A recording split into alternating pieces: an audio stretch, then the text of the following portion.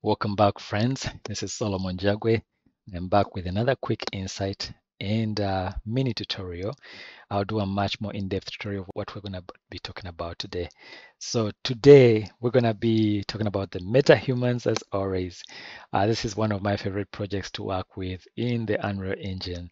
And today we're going to be looking at a question. Is it possible to send mockup data from iClone, right?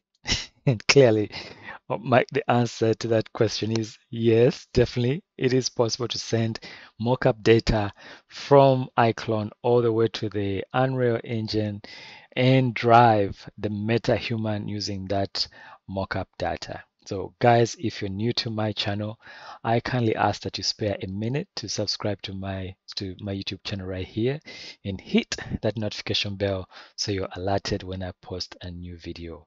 So thank you so much for joining me today. To all my steady subscribers, and thank you for your support, guys, and my patrons. I truly appreciate that. So I was excited when I learned when I figured out how to do this, and a special thank you to Luke, who was able to help me figure this out, because I wanted to take my animation that I'd created inside of iClone, send it to the Unreal Engine, and drive the MetaHuman. Okay, because when this became possible, so many possibilities opened up, guys.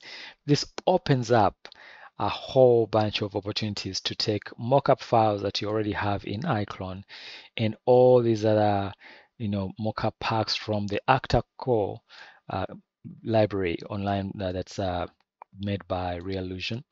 That library has an amazing selection of packs for film, entertainment, games, you name it. And so that's why I was excited to get this to work. And the way I got it to work was I actually exported this mesh, the mesh of the MetaHuman, into 3D Exchange. You can see it over here, okay? And then brought it into iClone. You can see it over here. And in the Unreal Engine, I was able to retarget it to the MetaHuman. All right. So the way it works is that first of all, you have to make sure the live link is running in the Unreal Engine. And right now you can see that the live link for the live link face is working. So I'm able to speak and the character is able to have facial animation. And so this makes it an added bonus that you can actually add the iClone live link and you're able to bring in the mockup file, mockup data together with the facial animation. That is what is exciting for me because I can take that all the libraries that I have, including guys using the Perception Neuron Mocap Suit to go into the Unreal Engine using the live link. Now, this live link for iClone, Unreal to iClone to Unreal Engine is free, so you can grab that from the marketplace. So watch this. It's active right now. So I'm gonna go to iClone and make sure I go to plugins, Unreal Live Link, then load the Unreal Live Link after I've sent this file from 3D Exchange to iClone and then activate the link. And let me move this down so you can see it happening in real time. Let's bring back iClone. Let me resize this a little bit. All right, let's see if it's gonna work. Let's go back to iClone and moment of truth.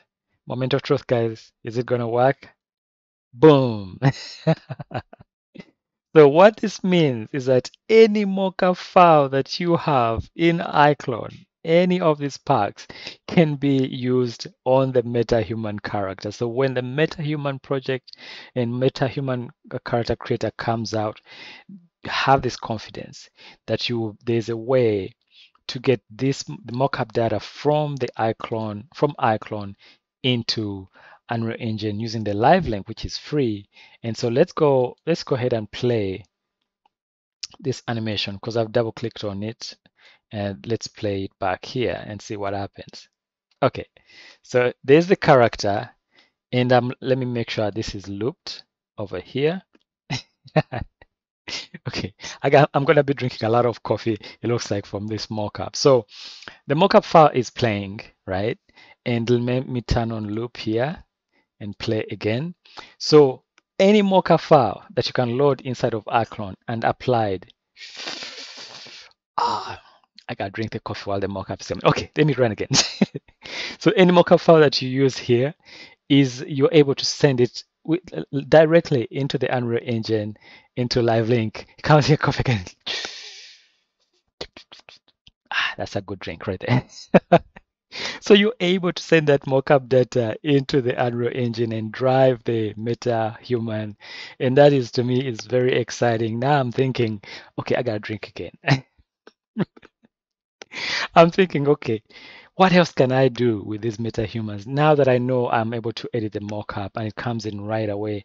And every time I have to drink, I think it's coming up. Here comes the coffee. Thank you to the patrons, guys. Thank you for the coffee. All right, enough with that.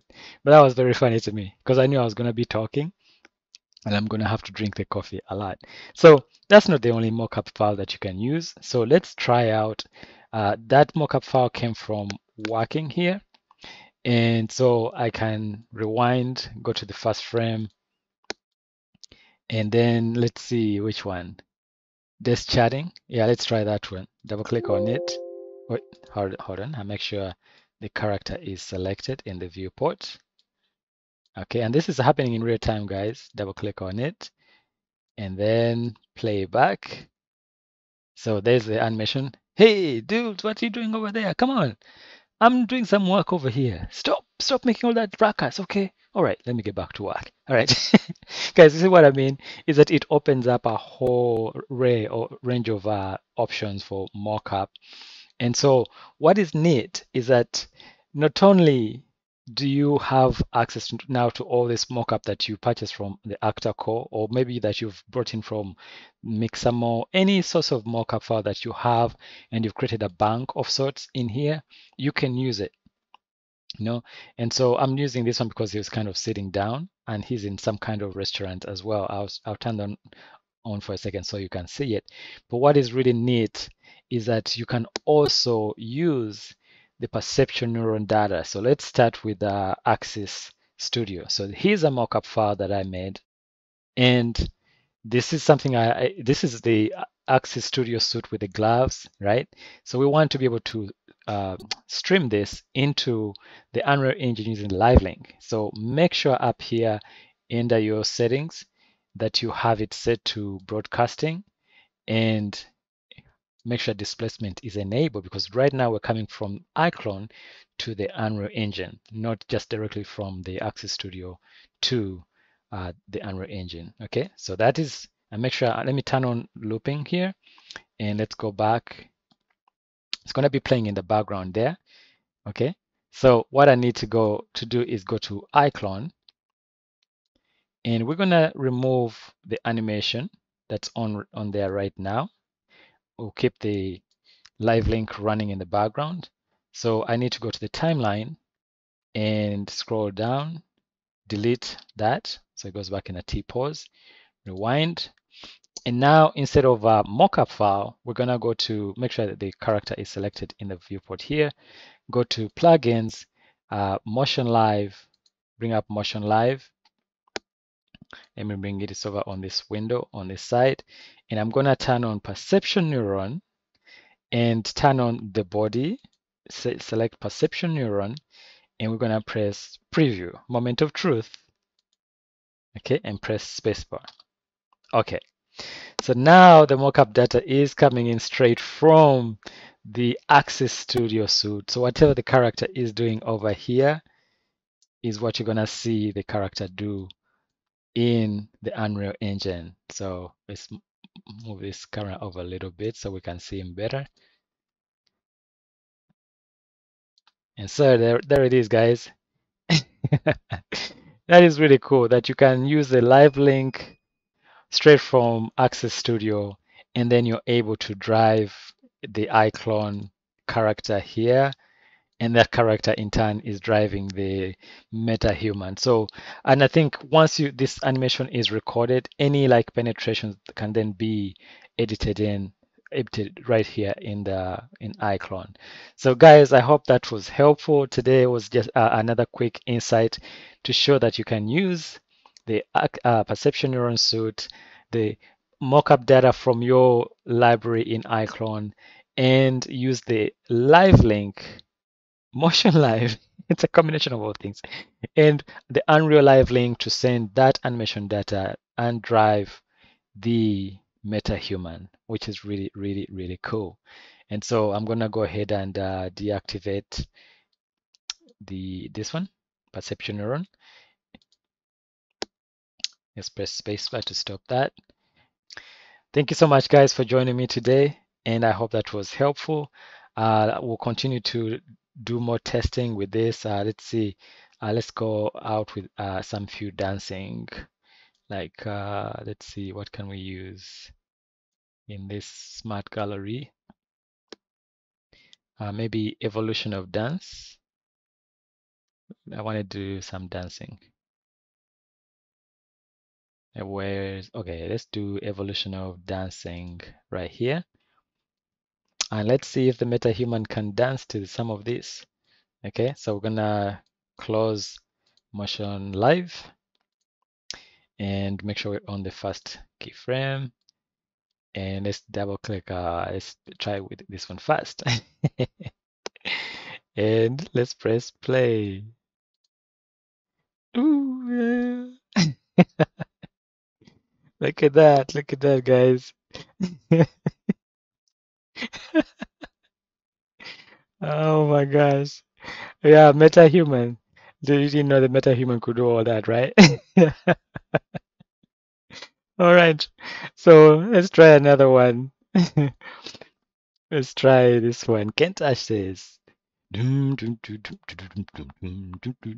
touch this. All right. So I think I added the mockup right. Let's first go back to the beginning and bring up the timeline. Make sure I remove all the mockup. And I think I may have, let me screen fit to window. Let's remove this one also and then rewind the beginning. Let's go back to our smart gallery. Let's see, can touch this. Make sure it's on the first frame. Can touch this. Let's go. Can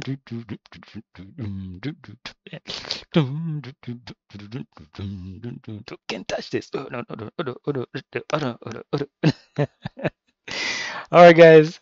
Thank you so much for joining me today, and I hope that was helpful.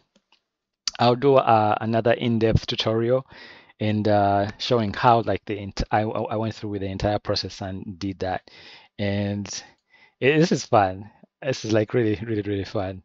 All right, and let me see. Let me something I wanted to show you real quick. Let's first go back at the beginning.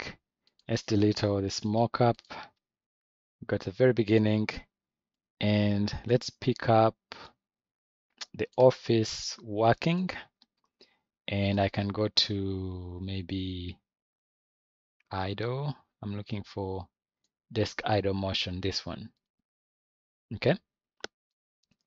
And so the idea again is that to be able to talk as if you are in an office. And let me bring up the environment. So this environment that you're gonna see was brought in using DataSmith. So there's our character, the MetaHuman.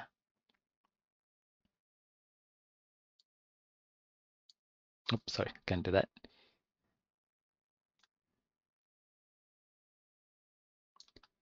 All right, guys.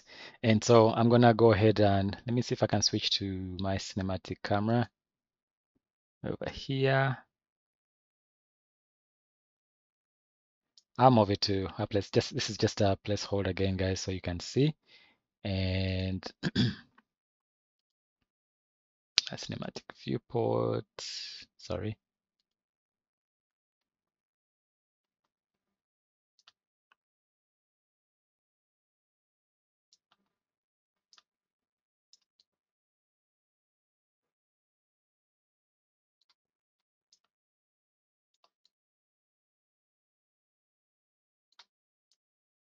I want to see what it does, like right here.